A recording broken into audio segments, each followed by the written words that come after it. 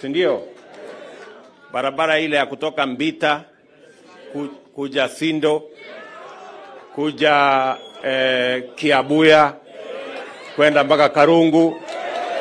Hiyo barabara pia nitaifuatilia ndio tuweze kuhakikisha kwamba inakamilika. Sindio? Nakumbuka pia wakati nilikuja Rangwe, tuko na barabara ya kutoka Rangwe kwenda Nyaburu. Vile vile nasikia imekwama kidogo, nitaishughulikia. Tunaendelea, tunakubaliana. Pia nakumbuka wakati tulikubaliana na nyinyi, kuna barabara ingine inaitwa mahali fulani inaitwa namba nini? Hapana, sio Gal. Namba Karabok, ambaye inaenda mpaka Adiedo. Hiyo barabara pia nitaifuatilia. Tunaelewana?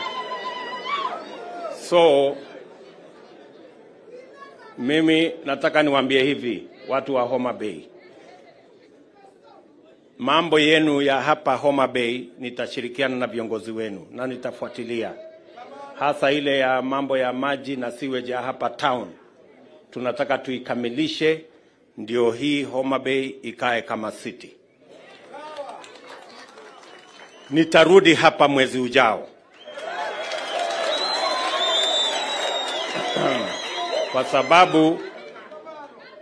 Kwa sababu tuko na ile program niliwaeleza nikiwa hapa kwenu. Niliwaeleza tutakuwa na mpango mkubwa ya mambo ya housing. Ndio tuweze kuhakikisha kwamba vijana wetu wanafanya kazi. Tulikubaliana katika ile program nilizungumza na nyinyi hapa. Tukasema tutajenga nyumba 5,000 hapa Homa Bay County.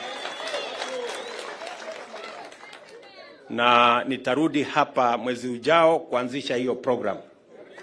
Tayari kuna mpango ya the first 400 houses nitarudi hapa kuzianzisha, ambaye ni low cost.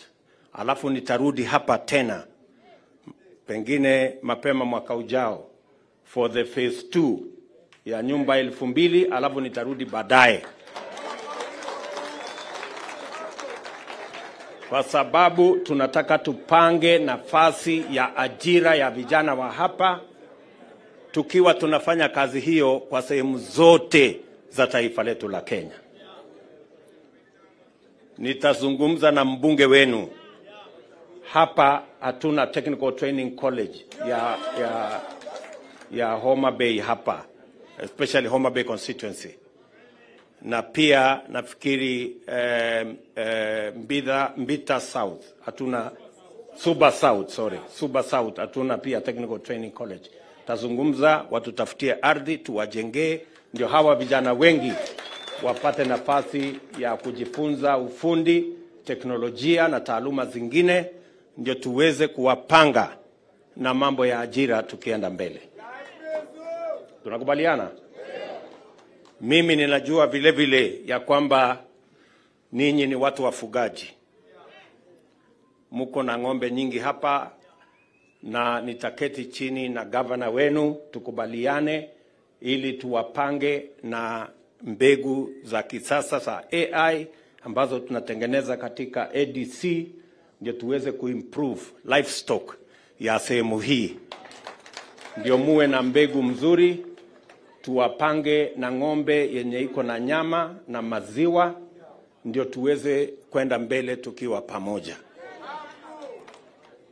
Najua vile vile ya kwamba tulikuwa na mambo ya cotton, hasa sehemu hii ya Nyanza mzima, sehemu ya Western, hata Busia, mpaka kule Elgeyo Marakwet. Kesho nimeita baraza la mawaziri tuweze kubadilisha ama kupitisha ile kazi imefanywa na scientists wetu, ili tuwe na mbegu mpya ya cotton na mbegu mpya ya mimea zingine, ile inaitwa BT cotton, ndio muweze kupata pamba na mbegu za pamba ambazo zitawapatia mazao zaidi na ambazo ziko resistant na ile magonjwa ambayo inadunisha mazao ya pamba.